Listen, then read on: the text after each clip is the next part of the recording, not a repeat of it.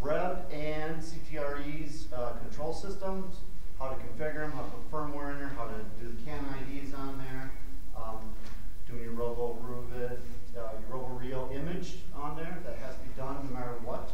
We'll talk more in a minute about that. And what needs to be updated for the season coming up in 2024. Also, we talked about radio configuration, driver station overview with debug help, the radio configurations and also tips and tricks of everything that go along with it as we see and things we see when we're coaching robots at events. So just give a quick overview snapshot. If you're going to use the complete CTRE control system, which a lot of you guys don't use anymore, but this is what it looked like. You have your power distribution board in the middle, you have your speed controller, motor controllers all on the left there, you have your pneumatic system tied in there with all the things with that, with your solenoids, compressor, relief valves, and your switch to see if it's in the right pressure or not. And then of course you get your roll reel and your radio over to the right there, and any other I/O that comes off of that. If you're using a rev system, this would be if you use 100% the rev system. There's a slight difference in the components there. You'll see the difference in the pneumatic hub and the radio.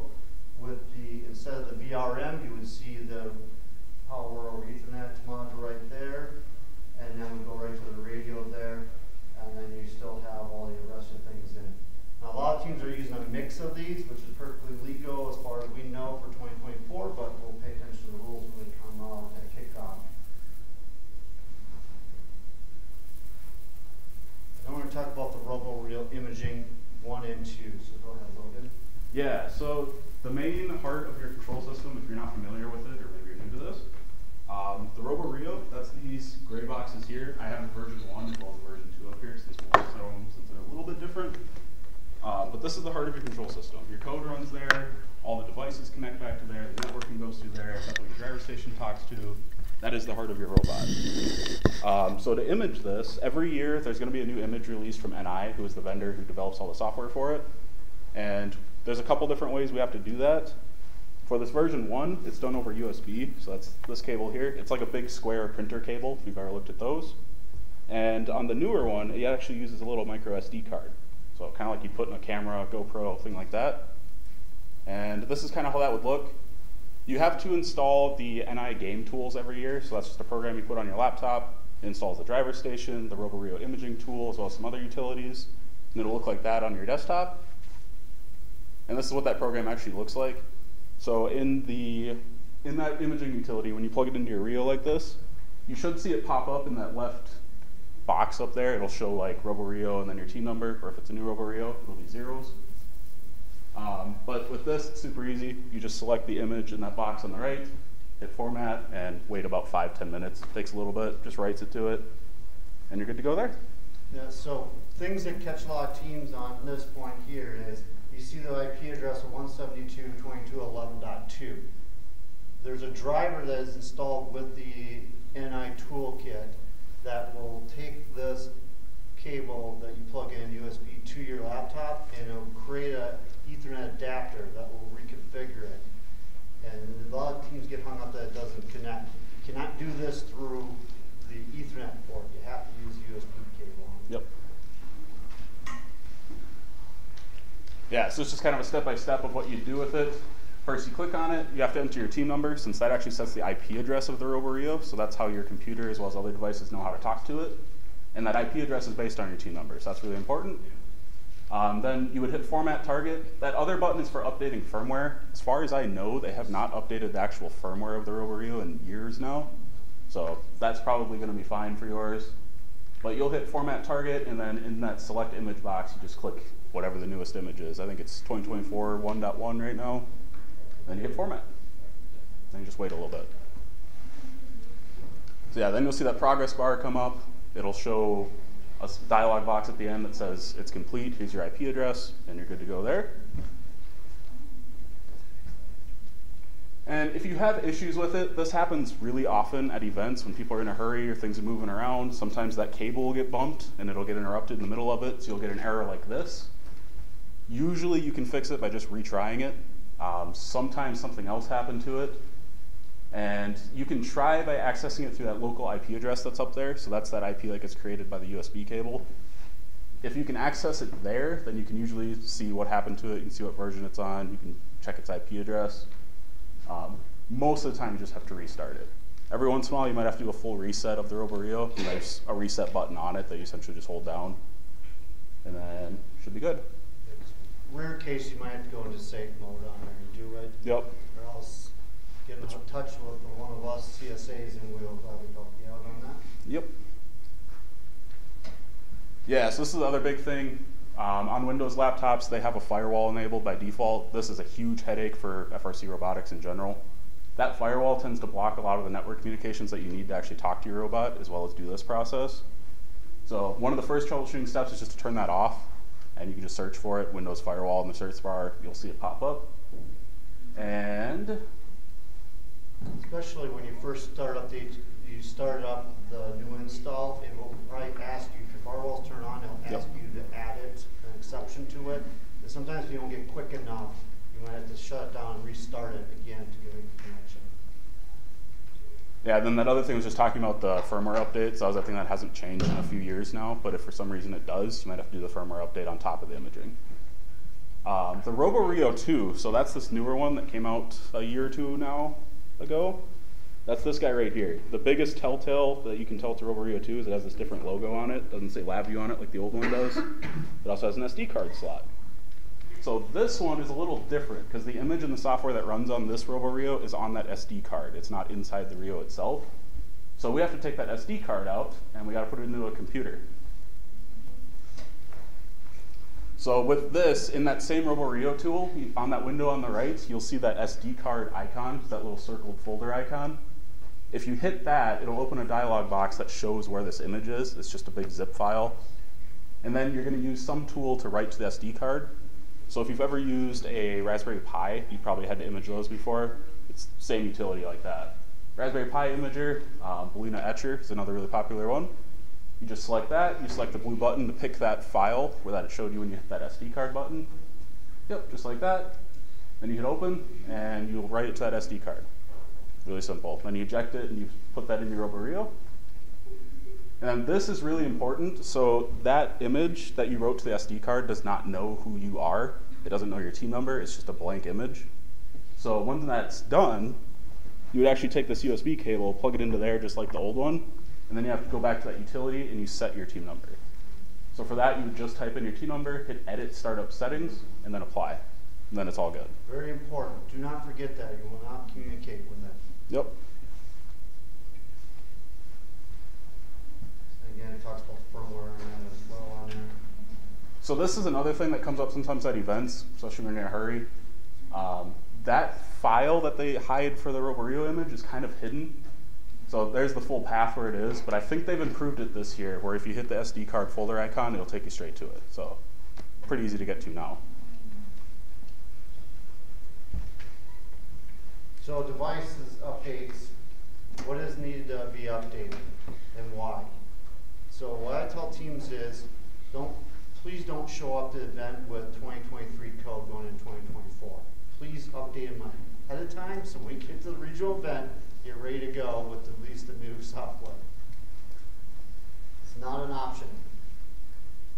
If you're using the Rev stuff, or excuse me, the CTRE stuff, they have an old legacy one with the Phoenix tuner here. And this will come up and you can browse it and just put some temporary tool set onto the RoboRio to find all your devices. And once you do this, you can bring this up here and you can select each one to add firmware. The first thing I like to do is set your CAN ID. Get your little piece of paper out, write it down so your programmer knows what motor, which manipulator, actuator, any other thing you're running on your robot has the proper CAN ID so you can program it correctly. Then you come in here and select it, and you can write the firmware to it. This utility will let you write to all of them, to all alike ones. So if you have a bunch of Falcons on there, or the Krakens on the other utility we'll show you in a moment, is you can select them all and then it writes them all to it. Usually you don't have to go find it. It's usually linked up correctly on here. The other thing that comes up is if you do not know which device you're talking to when you're setting the CAN ID, because if you have all brand new Falcons on your robot and you plug it in and you set this utility, you're only going to find one because their factory default to CAN 0. So you'd be like, hey, there's something wrong with the wire.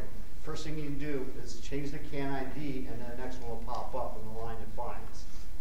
And you set that one. If you don't know, there's a flash utility and there you can blink it. I'm not sure, it should be on this screen here, where you can select that device and hit the blink function. We'll show you that in a minute, where you can flash it and it'll sit there and go back and forth with orange lights on there to tell you which device you're talking to.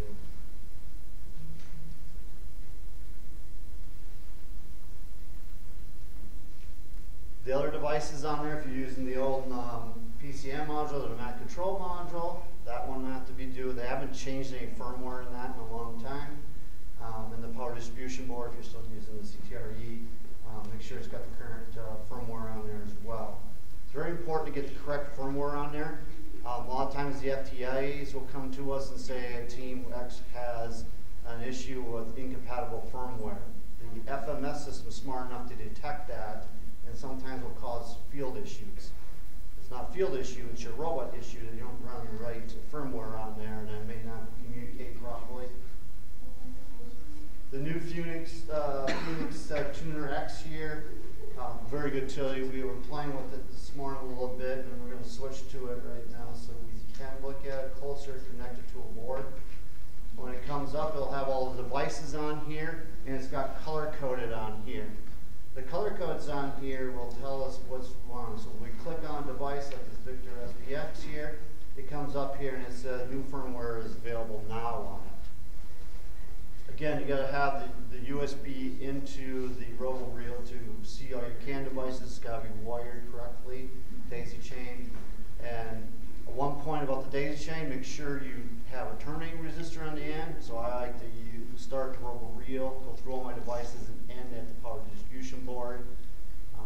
There's a switch on the new rev board, and there's a jumper on the CTRE board that will terminate it and return it back so you can see all your devices. So on here, I can hit the blink feature on there, and you should see it blinking on there.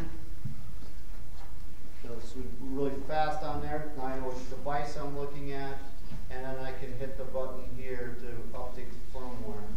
If I hit the browse button, and it didn't blink like I should, and I thought it was blinked correctly. Yeah, that's a good one, Logan.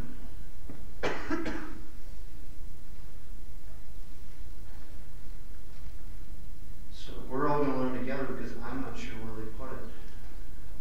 The new device. I have to look that up after. Should come. I'm surprised they didn't default it. And this is the beta one anyway on here for the 2024 on here. We should all do that and update it, and we'll come back with it. If you hit the refresh button on here, it will give you all the status on here, what the controller is doing currently. It's got limit switches on there, it's got an encoder on there, plug it through there from the dot board, and it's got a clear function on here. If you ever see them in a default, like a sticky fault, they'll be flashing back and forth on you, and then you come in here and clear it. Here's the Falcon here. Same thing here, this one's already been updated. It's got unknown because it's got the beta firmware in it right now. But if I hit the refresh button on here, it's like in the old Phoenix Tuner where you would do a self-test. Take a snapshot of it, this is what this is going to do, and you can see the state on here. It gives you all the information about that device as well.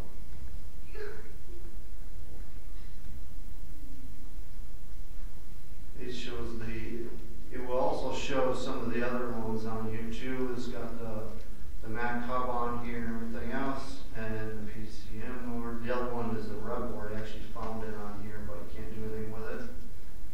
And so here you can take a snapshot. If you had your board up and running and wanted to know if that solenoid was on, you could go here and look at the state of each one of them as well. Very cool utility on here to do it. Again, if you didn't know, you can see the CAN ID is 25 on this one.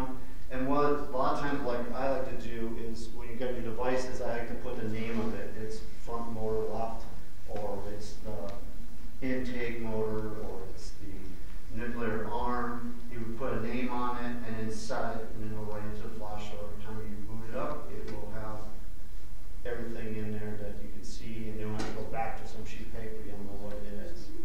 Is there any questions on the Phoenix tuner? Things on that? If you're using the Rev stuff, the Rev hardware client that we just talked to Greg Nell on has what's called the Rev client on here. Very similar as you see in the Phoenix tuner on there. And we can flip to that one as well here. And you can see a device on here. You can see the Spark Max right here. This is where you have to pay attention in the configurations if you're using a brushless motor or a brush motor. Not many people are using the brush motors anymore, like the old sim motors, but you make sure that you put the right type right here. Say brush or that, because it used to burn Spark Maxes out if you're trying to run something that's not configured right, especially when you're on a brushless motor on a brush configuration. Same thing here, it's got the sticky clear faults on here. You can see I can clear a few of them on here and burn to flash. If you had an absolute encoder on here, that would come up in here, especially your swerve drives. You can bring that up here, zero it, and then burn into the flash for your absolute encoder settings on here. On here, this tells me with the symbol on there with the exclamation point that it is out of date for your firmware on here. And then I can hit the update button right here. This is a little more intuitive than the Phoenix one was. Maybe it doesn't like the long cable, but you should be able to update it.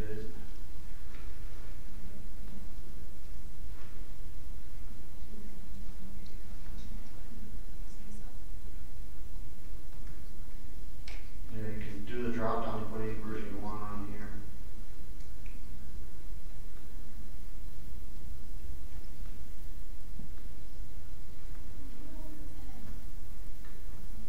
Same thing on here when you look at the CAN devices on here. A lot of the other ones that are not, so your Spark Maxes on here, you don't have to put anything that's zero on it unless you're using two of them. But here's the CAN ID right here. Make sure you do it, and then make sure you hit burn to flash. Because if you don't burn to flash, you're going to come back to it and it's still going to be CAN 0 if it was CAN 0. If I want to change it from 17 to another CAN device ID, and that's what's being referenced in your code when you program them. Good question. Yes? You can load old firmware in there, right? So it has practice. Yes. You saw the drop down on there. I thought I saw it. For the, it has the versions right here on there. We've never tried it. You hit your downgrade button.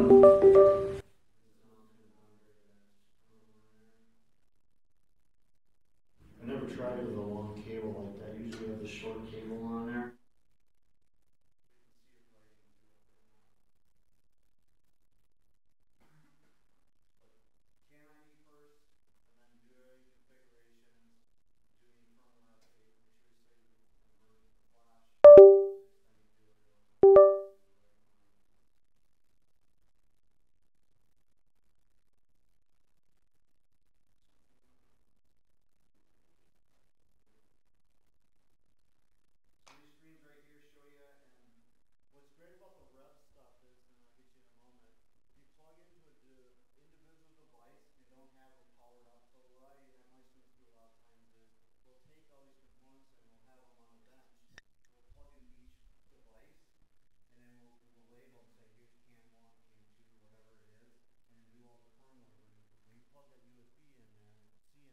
It will power up the device and you can do firmware loading and set everything before you wire your electrical board on there.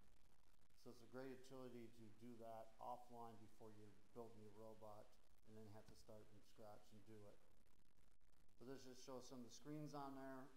Doing that, they always come up with it and tell you it's outdated.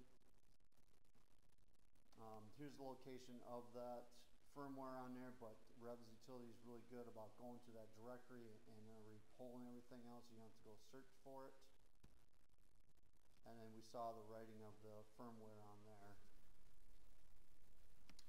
The other thing is, if you're troubleshooting or trying to do a PID loop stuff on here, there's a great graphing utility, and Phoenix Tuner has the same similar stuff on there where you can tune it by graphing it out. And if you get it, you can actually run the motors from here. If you got power to the board and to your motors on there, you can do that. And it's a good tool to test everything prior to putting all your code in. Did you have a question?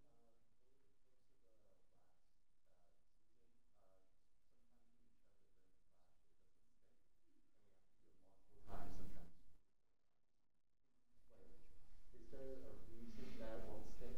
Is what you have to turn the flash again?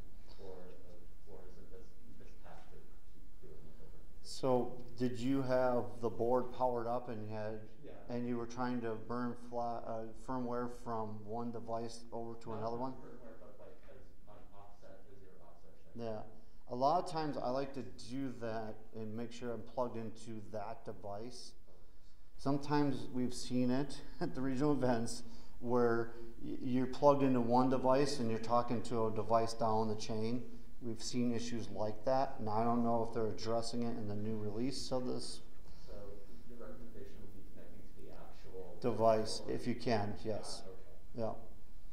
We've seen that issue before. Yeah, you got a question? Last meeting my team had, we were updating firmware and with some of our Sparks Maxes, every so often we get one where it just wouldn't recognize the firmware that was already on it, or we'd have to just fully close the client and reopen it and mess around with it a couple times. We were just had Spark Max plugged in. Can you tell me why that happened? I don't have a good answer for you on that one. We've seen random issues before. Sometimes we can't explain it, and that's, you know, when I get the opportunity, I would go back to Reb support on that. They've been really good to get back to us on that when we do have issues like that. Sometimes at an event, when I've seen things like that happen, it'll just act like it can't read it. It almost acts like your cable's being funny. With a lot of these Rev devices, they'll have a little button on them, usually a mode or reset button, something like that. If you power it on while holding that down, it'll put it into a recovery mode, and then it usually pops up in there a lot more reliably. Sometimes maybe something gets messed up in the firmware, something didn't write correctly, but if you put in recovery, reflash it, and set it back up, usually fixes it. But it's getting better with time. There's been more issues with the Rev client in the past, but they've been doing a lot of work on it to improve it. Right. And in this slide here, we put that down. It's not perfect. There's some quirks in there we've seen, but like Logan just said, it's getting better at every release of it. And Rev does a really good job when you bring it up. You can check for updates on there. They'll probably not push out anything to kick off on there, but I'm excited to see what they have to offer on there. Because there's a battle between the CTRE and the Rev stuff. They're both going so fast on their new motors and that, and things need a little time to shake out. But there is advantage with the Rev where you can plug directly in and power the device to do your pre-configuration. That is a nice shining point of that. So if you don't take anything away, make sure you update everything.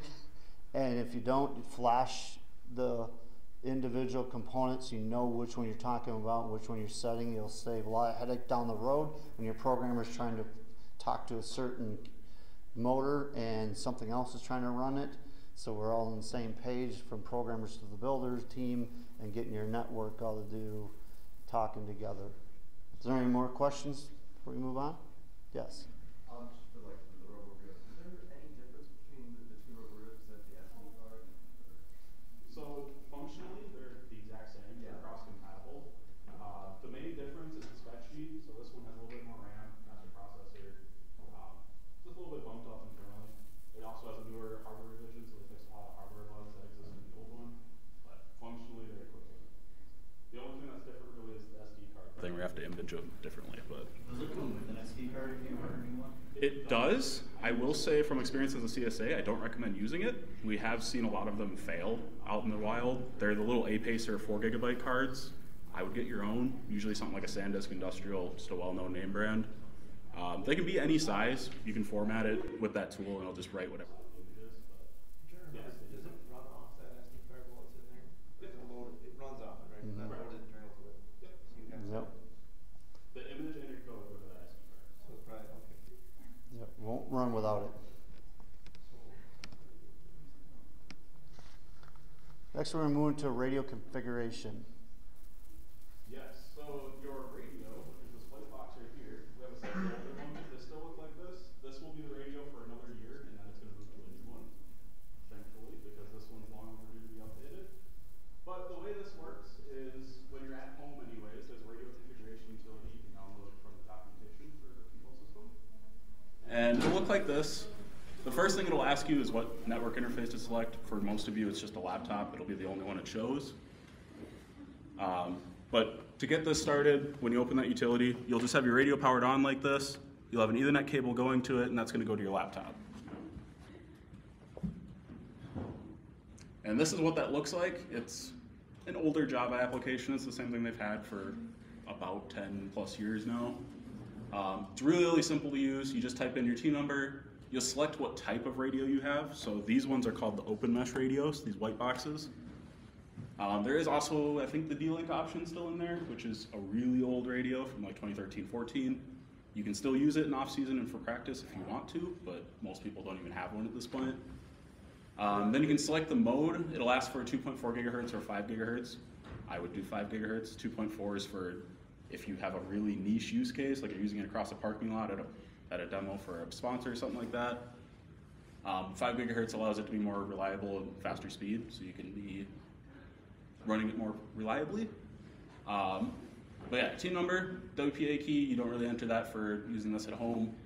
And then robot name is optional. That's just if you wanted to just distinguish it from another robot that maybe has your team number as well. It just, when it shows the Wi-Fi name, it'll be the team number / your robot name.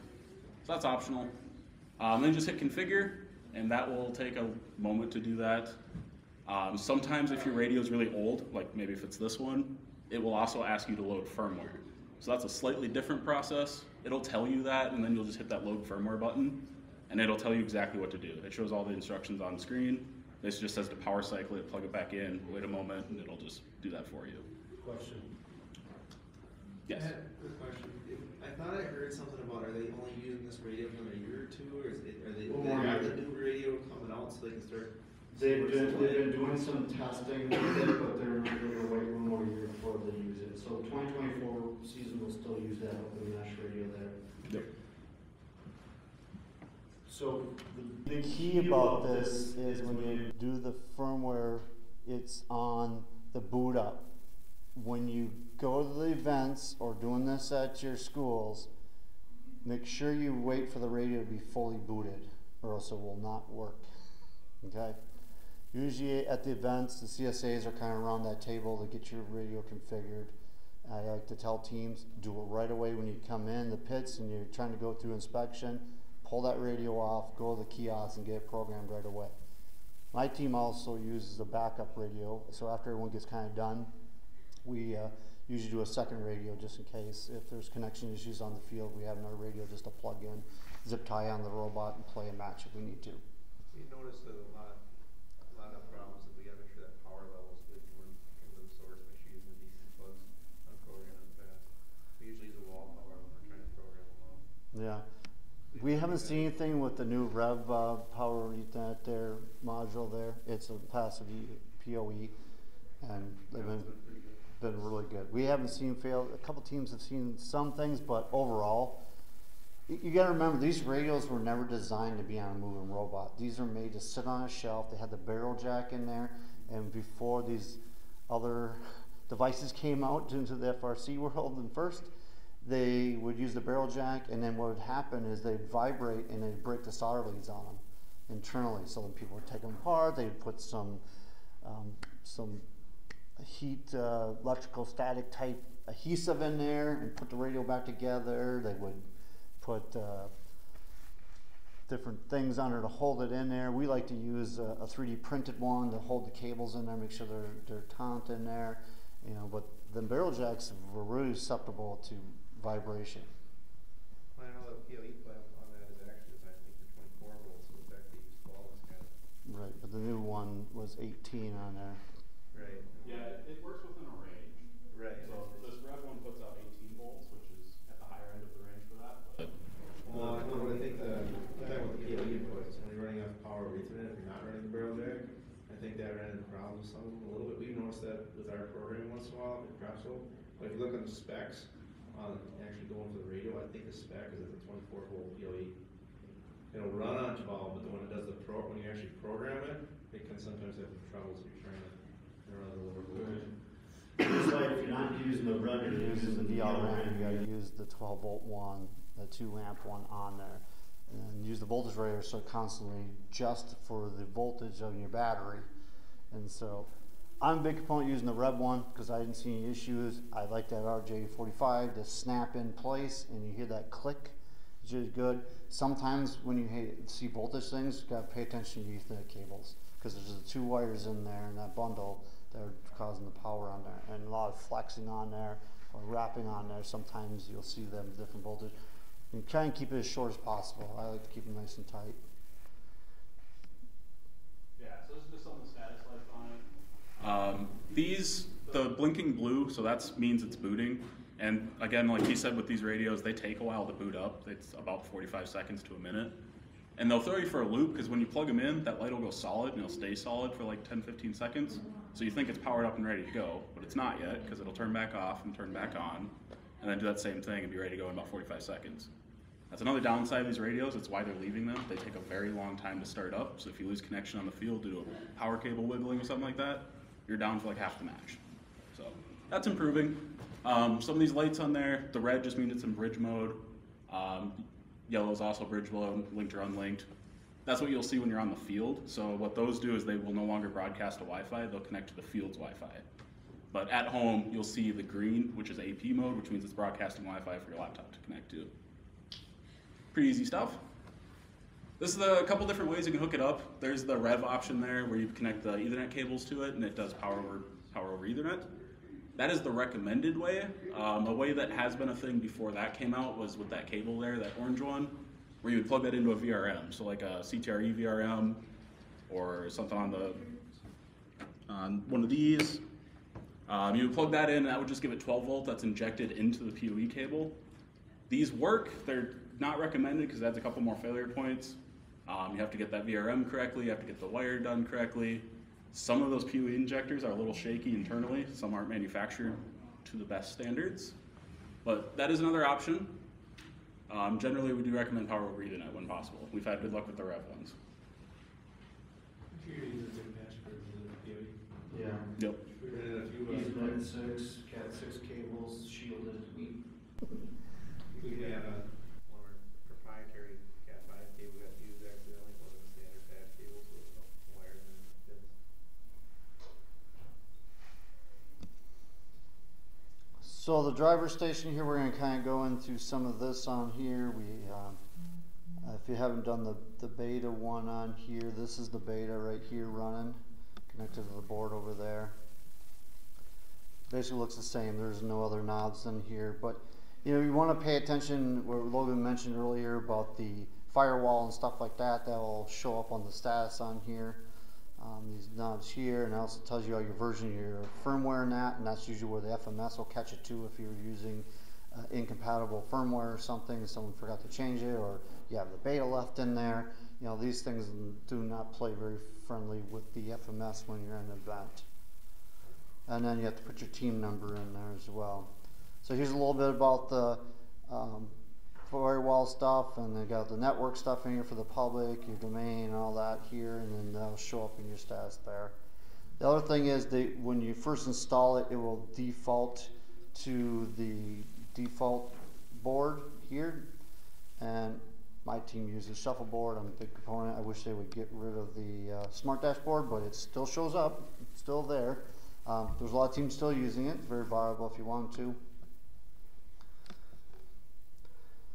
And then getting into some of the debug stuff. So if you do have trouble with your robot and see different discrepancies and stuff going on, and some sluggishness going on, or some not working right, there's these log files that come up in there, and they're very helpful for the CSAs because we'll come to you and it will show us every match you're in. If it's a qualification match or a practice match, we can go right to that match and it'll give us all the data that's happening. It'll show all your power consumption on all your channels on your power distribution boards. And to get to that, they're over here on this side. There's different ones here that can scroll, but then if you go to this right here, you can go to the view the log file and they'll come up like this, and you can see right here we've been running it today, so it's just different things on here. But up here you can tell if the robot was in auto mode or tele-yap, so if something happened between auto and tele-yap, there's a good way to come in here and see what's going on. Or did you lose a connection? Are you losing packets? Is one of your power distribution, like a motor's pulling a lot of current? This is where we go and look at all this stuff, and you can turn them on by these knobs over here and do a different filter. And then you can zoom in as well and go through the trace. You can just do an area like this. And then if you mouse over it, you see the voltage down there in the lower left hand corner in yellow. It'll tell us what the voltage was on here. And then up here, it will tell us the tele-yap stuff here, and auto, and then right here is your CPU time here. So again, it's very helpful for us CSAs. It's our diagnostic tool on here, and it works with any software version you're using. If you're using LabVIEW, Java, C++, or the Python coming out this year, this still be logged in the RoboRio. The other thing, if you have code crashes and stuff like that kind of come up, you can look at the console, and this is a run log. So if you're using the visual code and you see that real log come up, popping up, if you're using visual code still after you deploy it, this is basically the same window that's being pushed out here. And so you can see if you have a code crash or something got called that shouldn't have called, this is where you'll find it in your log here. Smart dashboard, like I said, is still there. You can put widgets and stuff on here as well and bring different displays up on here. You can break down your subsystems and running and doing your PID loop training on there. This is a good helpful tool for that. The shuffleboard has a lot of different features on here. You can do the same type of thing. It's a little more updated than the smart dashboard on here. And we have one running right here. There's a lot of widgets in here. You can bring up the FMS system on here. This is where you can put your auto choosers right here for your different autos on here. You can do your camera streams on here. And if you didn't know, when you got it connected on here, you can go to the source here, and if you did have a camera server on here, it'd show up on here, and then you could drag it over and put it on your dashboard here. Same thing with your network tables. All this stuff shows up. You can see right down here we have some targets and stuff. We use this to configure stuff all the time on our robot, like set points and stuff on our actuators. If I'm going to a certain set point on an elevator, or a set point if I'm rotating something on there, we'll use this to tweak it so I don't have to do a download each time. We can push it to the shuffleboard and do it. You can get values from the right here. You can display different things, and then if you right click on these, you can change it to a graph wherever you want on here. So you can show it as a different type. You can do it as a simple dial, and you can just drag these larger on these, snap on these grids. It gets to it. This is why I use a mouse still. But features are all on the right click function of these. And then there's widgets in here that you can pull up, like the dashboard stuff here. They actually have a field on here too, if everyone's noticed it in the past. Just flew by it.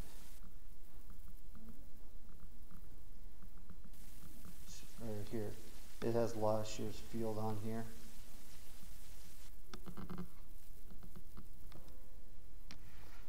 So when the new game comes out, releasing a new pack, we'll have the field eventually loaded up on there as well. A lot of people on these cameras don't even set this, but you can set your camera compression and frame rate and view on here. And it also has stuff on here like you can remove the crosshair and stuff if you don't want that on there. You can take it off, put it on there. You can change the color and stuff on there by this utility right here.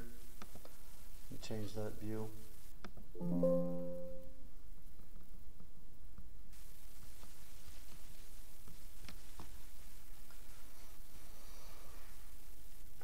So a lot of things you can do to help debug code and stuff like that when you're going through your iterations and you're doing your build to do stuff with that.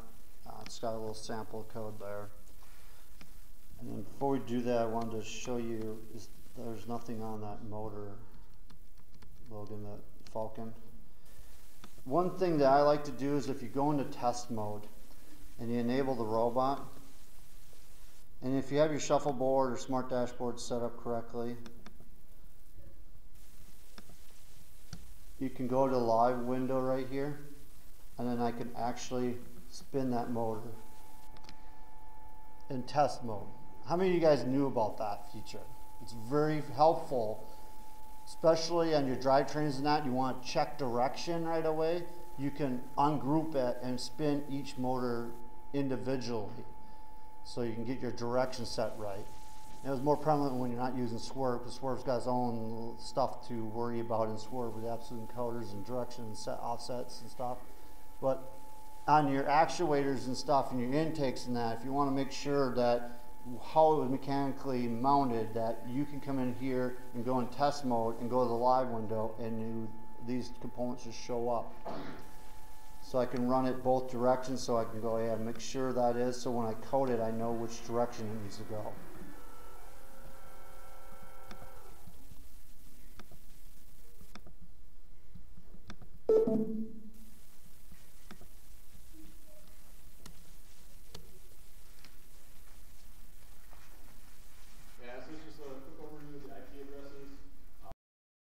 The network devices on your robot talk together. It's how the radio communicates with your RoboRio. It's how your RoboRio talks with your laptop in the field. It's also how, if you have a network switch, this is how you add more Ethernet ports to your robot for things like a Limelight, Raspberry Pi. Those are all signed by IP address as well. The RoboRio, well actually the whole robot, follows the IP addresses handed out from your radio, and that's based on your team members. It'll be 10. If you're 4607, 10.4607.1.2. Whatever beyond that. The RoboRio is usually at .2, but that's how IP addresses are set. That's how your network looks like on your robot. Any questions about that stuff? So when you go to the field, make sure your computer's just set to dynamically, DHCP. It's very critical that you can static it, but they prefer you run the dynamic on there so the FMS can set it from the FMS on it. We'll go quickly through some troubleshooting things on here. There's all in the manual on here, but as you saw on the light there, if it's a solid light on from your road signal light, you saw one was disabled, it flashes when it's enabled. These are just troubleshooting things. So I always tell teams also, when you're doing your designs and stuff, have a way that you can kind of see your lights on here, because the FTAs look at these lights. If you're having connection issues to the field, they look at these lights, and that's how they can help troubleshoot things if something's not working.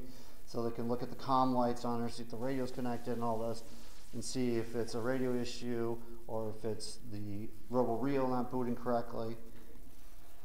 And then we're not going to go through these slide by slide here, but they're in the RoboRio manual that's installed with everything on here. But all these lights mean something. We use it at CSAs to troubleshoot as we go on there, if it's communications or not. If it's an E-stop, it'll be a solid blinking light for the E-stop, solid green for good communications.